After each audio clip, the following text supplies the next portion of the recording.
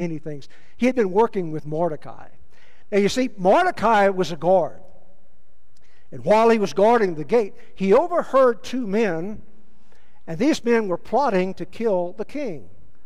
And so he sent word to Naomi, and Naomi in turn went and told the king about this plot, and it was turned down. Now the king didn't do anything for Mordecai. He evidently quickly forgot about that, didn't give thanks. But then one night, he couldn't sleep. And this again is no coincidence. God's hand is found throughout the book, even though his name is not mentioned. He couldn't sleep, and he got up and he started reading the ledgers. The ledgers describe the activities of the day. And as he was reading these chronicles, he read about how Mordecai had saved his life. And so he said, well, I need to reward him. I never rewarded Mordecai for what he had done. And so he called Haman, and he said, Haman, if I have somebody that has served me and has served the kingdom well, what should I do?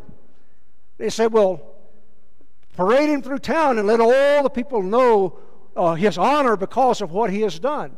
And Haman actually thought that he was the one. Who else should receive the gratitude of the king but him?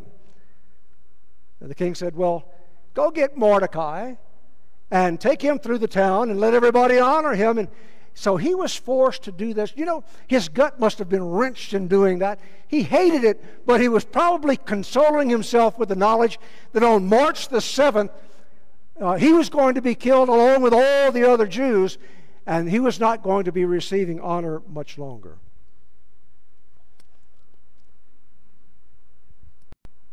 Mordecai was a wise counselor. And you know, all of us seek wise counsel as well. I know over the years sometimes I've gone to people for counsel in my personal life, and I've gone to pastors that were more experienced than I about things to do within the church, and it's always great to receive wise counsel, and almost always you know if that counsel is good or not. But the greatest counselor of all is our Lord Jesus Christ. And in Isaiah 9:6, Jesus is called there the Wonderful Counselor. And he's not like these counselors that don't give any direction, the non-directive ones that give sort of a grunt and just keep people talking, thinking that they can solve their problems themselves. Jesus actually gave advice. He gave advice on how to be happy in life. He gave advice on marriage, on lust, on anger, on worry, on a host of other things. And you and I, our lives are directed to following the advice that he gives. When I was working in the prison, I became an assistant warden first of all. And as an assistant warden, it was my job to supervise like 8 different departments, and one of those was medical. And as a practice, I did the PA on the medical doctor that worked at the prison. Well, one day that doctor, who was a Christian, was called along with me to answer for something that he had done. And we were called to the head warden's office, and the warden asked him about that, and I can remember the response the doctor gave. He said, I'm a Christian, and I made the decision to do the right thing. That's what I always want to do, is the right thing. And I've thought about that statement over the years. And that's the purpose of each one of us, isn't it? To do the right thing from the counsel of Christ, as nearly as possible to follow in obedience to his perfect will. So we have Mordecai, and he is the wise counselor. And finally, we have a silent voice, and that is God. So sometimes we ask, where is God? Does he not hear us? Does he not speak to us? Why is it that God sometimes is silent? I think one reason, and we talked about this on Wednesday, we had a little Bible study, and we were talking about this a bit. And one of the things is that God wants for us to live by faith. The Bible says it is impossible to please God apart from faith. is something even a child can have. Jesus said to come to Him, you must come like a little child. Perfect faith. And if you're too wise, sometimes you're too wise to have faith in God. It comes for the rich and for the poor. So faith is a great equalizer. If God came and sat down with you and talked with you person to person every day, it wouldn't require much faith, would it? We don't understand all the dimensions of that, but God is a God that requires faith. And then also, it enables us to be able to know the mind of Christ. With my deceased wife, we were married for 45 years, and I would be making decisions. A big decision I had to make, and she would tell me, you want me to tell you what you're going to do? I said, absolutely not. I've got to work this out for myself. I don't want you telling me what I'm going to do. And so I would sometimes go through the list of positives and negatives and finally come to a conclusion. She said, would you like for me to tell you now what you're going to do? I said, yeah, go ahead. And she would tell me, and you know what? She was right. How annoying that is. See, we were married for 45 years, and after all that time, she knew intuitively what I was going to do. And in the same way as you work with God, you live with God, you pray to God, you come to know the mind of Christ. And if He were there sitting in a chair talking to you, you wouldn't be struggling to find His will. And then finally, sometimes God does not speak so that we can develop the mind of the heart.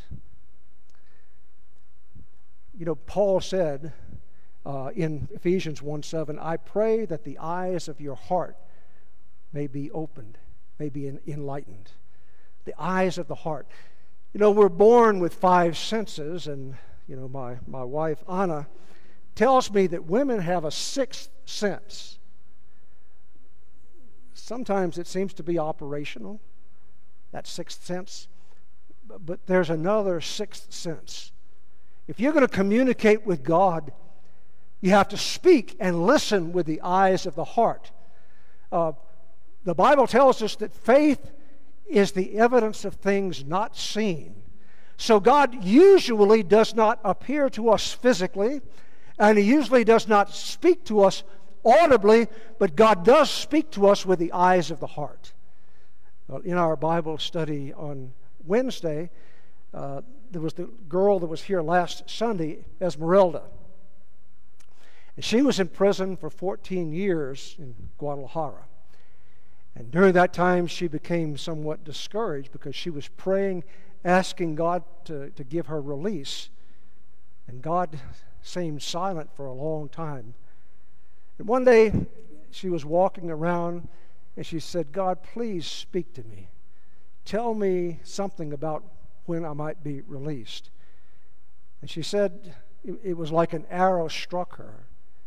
And God confirmed to her that soon she was going to be released. And she said at that very moment things started happening. And very soon she was out of prison, and she's been living in Mexico City for the last 2 years or so. And, you know, some of the people in our church actually had a hand in helping her to get out. And I know that she's grateful for that. But more than anything else, it was God that was working. So even when God is silent in our lives, that does not mean that God is absent. God is still working. And as we look at Esther, we see God's hand throughout. Even though God's name is not mentioned, God was still there. God was still working. He was working when Esther became the queen. He was working through Mordecai so that he might be in a position to give counsel. He was even working with Haman and with the king himself. God was in control, and He was working even when He seemed to be silent. And so after 3 days of fasting, Esther went before the king. And to her great relief, he lifted up the scepter. He loved her. And he said, what can I do for you? And she said, well, you can come to a banquet. I'm going to have a banquet for you and for Haman. And so he said, okay. So she evidently prepared the meal, and they came and had the meal. It was a wonderful meal, and he said, well, what do you need? And she said, well, I'd like for you to come to another banquet. I guess she understood that a way to a man's heart is through his stomach. And so he came again, had a great meal, and he said, okay, tell me now, what is it that you want? And she said, I have some bad news. I'm going to be killed along with all the other Jews. Now, he did not know she was Jewish, and Haman did not know that she was Jewish. And so Xerxes said, well, who in the world would kill my queen? And she pointed to Haman and said, that's the man. So Xerxes went out on the balcony to think for a minute, and Haman realized at that point he was in some serious trouble. And so he was crawling on his knees before her. She was on the couch, and he was begging her to do something about it. The king came in and saw him, and he said, what, would you molest my wife?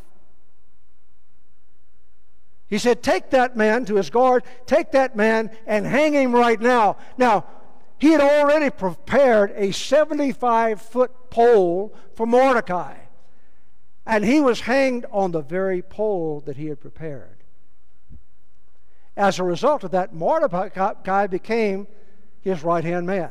He took Haman's place.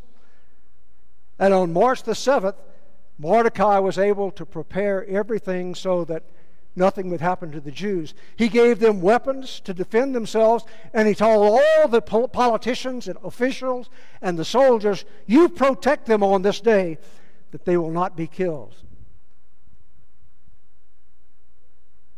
God was involved in all of this. Even during the time that he was silent, God was still working. God was doing something. And I think for all of us, we have the question posed to us that was posed by Mordecai to Esther. And that is, maybe you are here today. Maybe I am here today by the hand of God. Maybe you are here for just such a time as this. While I was still chaplain at the prison before becoming a warden, there was a new secretary of corrections that was appointed. The other one had retired. And I happened to be with him about the time that he found out. And so he and I were talking. He knew that I was a chaplain. And he said, you know, it seems to me that this is a real opportunity to make some positive changes in corrections in Louisiana. And I pointed out to him about Esther in the Old Testament and said that she was there for just such a time as this. And I said to him, maybe you are here today for just such a time as this. I came to Mexico something over 5 years ago. Wasn't planning on being a pastor. I thought that I had, done my service and it was time for me to come here and retire. But then I learned when the church asked me to be the pastor of congregational care, I felt, well, that's not too bad. I think I can handle that. But I was there for just such a time as this. And then Pastor Ross passed away. Really had to think about that, but realized, yeah, I'm probably here for just such a time as this. Sometimes God calls upon us to do the difficult thing. Why are you here in Chapala? And what does God want for you to do with your life? Would you bow with me as we pray? Our Father in heaven, thank you for this day. God, our great desire is to follow you, to know you. And even though we don't always hear your voice with an audible voice, we know when you speak to us. And we pray, God, that we might follow through and always do the right thing. Thank you for your grace, your wisdom, your guidance in our lives. And we pray this in Jesus' precious name and for his sake. Amen.